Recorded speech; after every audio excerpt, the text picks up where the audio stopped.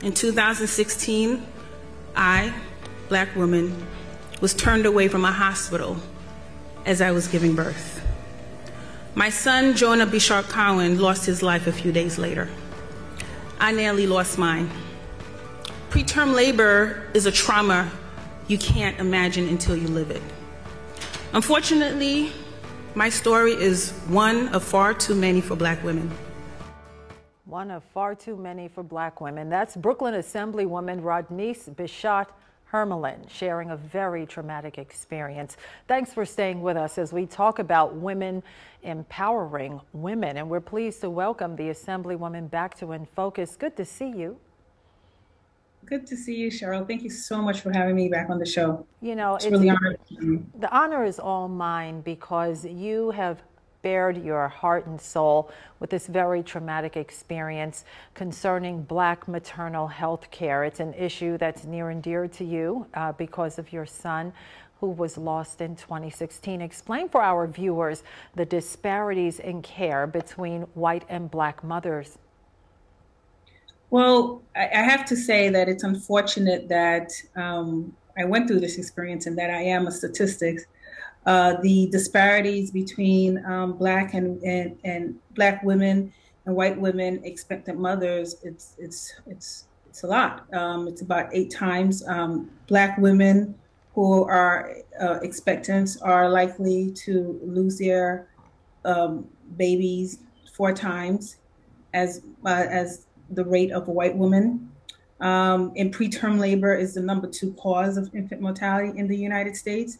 And African Americans have about 2.3 times the infant mortality rate of non-Hispanic whites. Black women are 3 times more likely to die from a pregnancy-related cause, and multiple factors contribute to the disparities, such as variation in the quality of health care, underlying chronic conditions, structural racism, implicit bias, and the United States has one of the highest maternal mortality rates of all developed countries. Yeah. So it's something that it's obviously near and dear to me. In my community, in our zip code, we have one of the highest rate of mortality, which is why we recently introduced a new clinic with a maternal ward to help women in the community not be a statistics, and to provide preventative health care to care for these women and for their future infants. Yeah, and so many applaud you for raising awareness for women who may not know what they're even walking into once they're going through the prenatal care process. In 2020, then Governor Cuomo signed the Jonah Bichotte Cowan law, named for your son, that establishes requirements when an expectant mother has concerns about preterm labor. Tell us, I know that center that you just talked about in Brooklyn was born out of that agreement. So talk to us about how you're spreading awareness in your son's name. Yeah, well, I have to say that my son did not die in vain. We did not sue. We felt that the best thing was to write law to help other women and to save other lives. 5.5 years ago, as I was going through a preterm trauma, a hospital turned me away, and it was acceptable. Insurance and the cost to keep me at the hospital was more important than the life of myself and my kid. So after having to go to another hospital, experiencing delivering a child who did not last long, who did not live long, I decided that this was a time to put a stop to it and write a law in his name where hospitals have to care for those who are experiencing preterm labor risk. And it passed. I was very excited about that.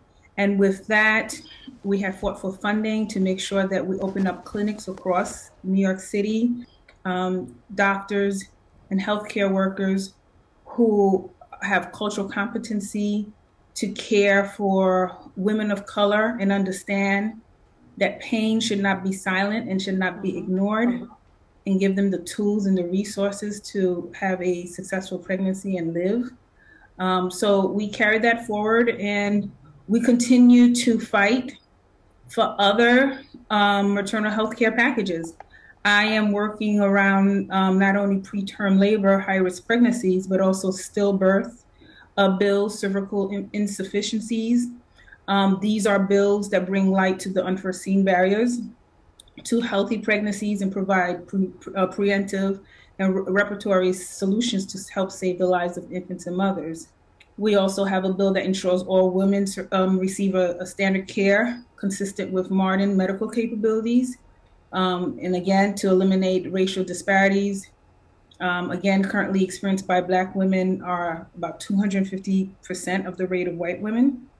And other insurance policies to provide coverage for preterm labor hospitalization, home visits to monitor preterm labor patients, and counseling. So we're doing a lot around this issue. Yeah, and you know, by sharing your personal story, you are saving the lives of women all over this city and this state. Assemblywoman Rodneyse Bichotte Hermelyn, appreciate your time today. Thank you. Time for another break.